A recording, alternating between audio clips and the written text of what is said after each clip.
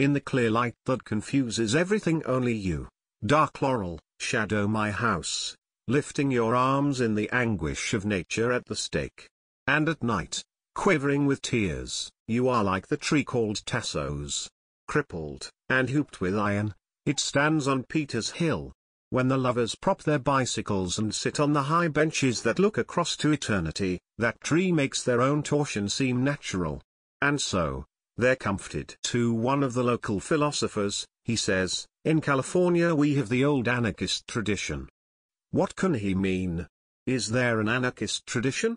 And why would an anarchist want one? Oh California, is there a tree without opinions? Come, let me clasp you. Let me feel the idea breathing.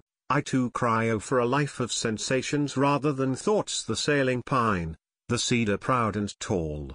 Like the girls in our neighborhood, they're beautiful and silent.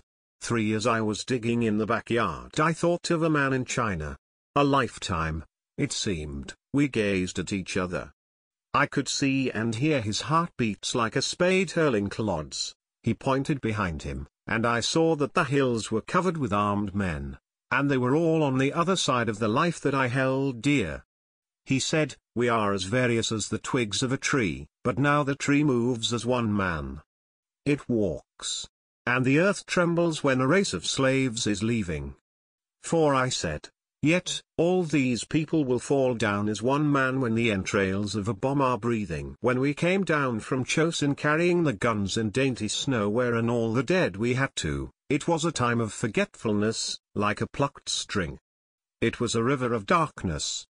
Was it not so on your side, when you came to the sea that was covered with ships?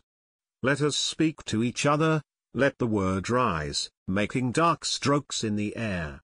That bird flies over the heads of the armed men. 5 One part of the tree grows outward. The other I saw when, with a light, I explored the cellar-shattering roots.